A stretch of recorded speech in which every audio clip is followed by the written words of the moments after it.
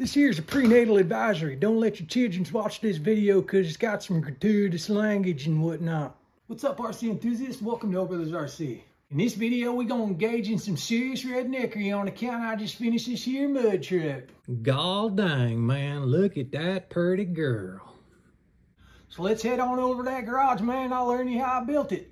Captain's got to teach stuff. So I was going to use this AX8650, but the chassis is not long enough for the body. So the K10 body won't mount to this because the chassis is shorter in the back and the body mounts, don't match up to the body. So I just decided to take that big motor and trans out and put it in the Trx4m. So the next thing I'm going to do is install these 59mm shocks. They're much bigger than the original and should get this thing way up in the air. And I'm going to go ahead and install this axle widening kit as well. As you can see, this is much wider axle. So that should really improve the stance of this truck.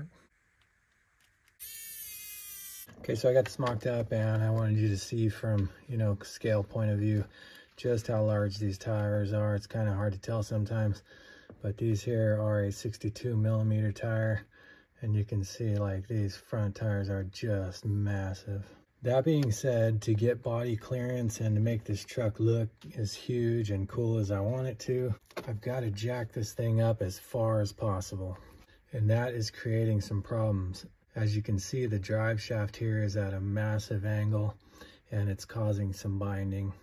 And even jacked up as high as it is right now, I'm still going to be getting rubbing just almost immediately as soon as I start to flex.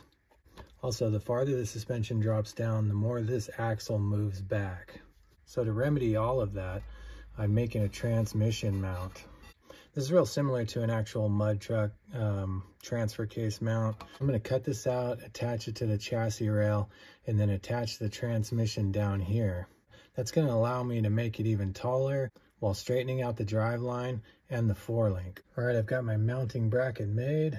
I'm going to make another one and then get it mocked up, see if it works. Okay, so I fabricated this plate and brought the transmission transfer case down. And it looked pretty good with the tire about right there, but let's face it, it's just not tall enough. And I flipped the shock tower and put it underneath the chassis rail. Now I think that's where I want it. So after making it even taller, I'm ending up with the same problem again here. The drive line is at too extreme of an angle. So I'm gonna have to redo these chassis plates. So I'm gonna pull this all apart again and cut some new chassis plates, put it back together, make sure it all works and drives and functions correctly. Then I'm gonna pull it apart again and paint it and do the finishing touches. To get something nobody else has got, you gotta be willing to do what nobody else will do. So I got the new chassis plates in. I got the shock towers flipped upside down, giving this thing a massive ride height. And man, it just looks insane. It's freaking awesome. So when I flip the shock tower upside down, of course it, turns your ESC upside down. This is right where the bottom of the bed sits, so there's really no place to put the ESC now. Also, when I dropped the transmission down, there's nowhere to bolt the battery tray to anymore. So what I'm gonna do is, to stiffen up the chassis rails here, I'm gonna make a sheet metal piece that'll go here, and I'll be able to mount the battery and the ESC to it. All right, so I got my battery and ESC tray cut, bent, and drilled. Now I just mount it on there like that. Okay, that's done. It looks pretty sweet. Now I can get some sticky tape and mount the battery and the ESC on there. All right, so the fabrication's pretty much done. Now I'm gonna go ahead and break this thing down, get these parts painted. And while I've got it broken down, I'm gonna throw in overdrive gears in the front and the back to get these tires spinning as fast as I can. I'm gonna go ahead and take care of all that. Then I'll meet you guys out at the mud hole. All right, man, let's get our mud hole on.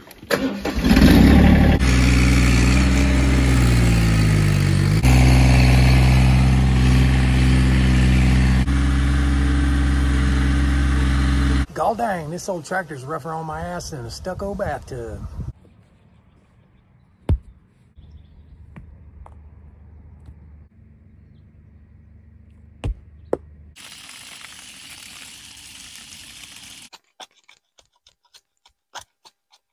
Got a sweet little bounty hole roundabout going. Go around there and come out there. Get a good look at this little sucker, because it ain't never going to be this clean again. Let's see what this thing can do.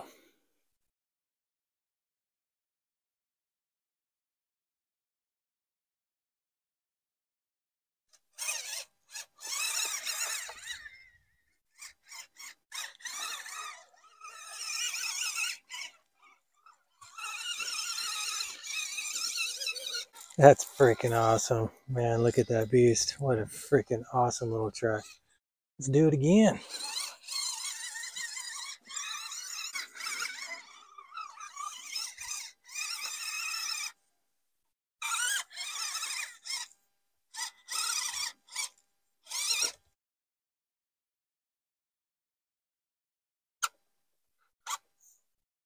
Wow, this sucks. Not sure what's up, but I've lost power. I just barely got a slow crawl on forward, and it shuts down in reverse. Not sure what's going on. Well, back to the shop. Gonna have to figure out what's wrong with this little guy. Man, what a bummer. Not sure what's going on here. Usually these brush motors don't have any trouble with the water. It must have got something inside of it, so I'm gonna have to pull it apart and figure it out. So it turns out it has something to do with the Trx4m not liking this motor. Maybe it's just too much power being sent. It can't handle it. Because when I hook it up to the AX8650, seems to be working fine. So I'll throw this ESC in there. We'll get back down the mud hole.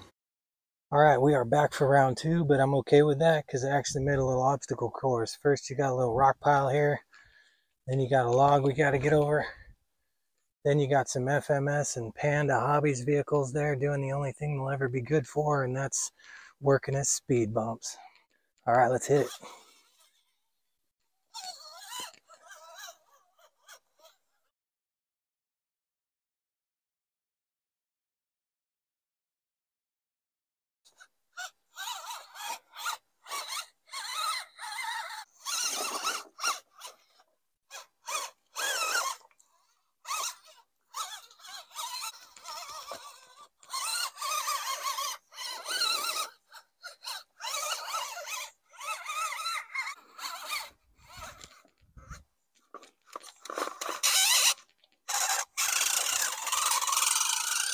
Ooh, and now we've blown out the transmission. Ooh, that don't sound good, do it?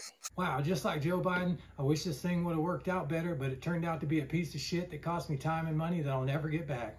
All joking aside, the AX8650 transmission blew out, and it just couldn't hold up to the stress of these big tires and all that speed. For now, I'm going to clean this thing off and stick it up on the shelf. And someday when I need some more heartache in my life, I'll pull it down and try to fix it. I got a lot of other crazy ideas coming up, and you don't want to miss out on that, so make sure you hit that like button and subscribe to the channel.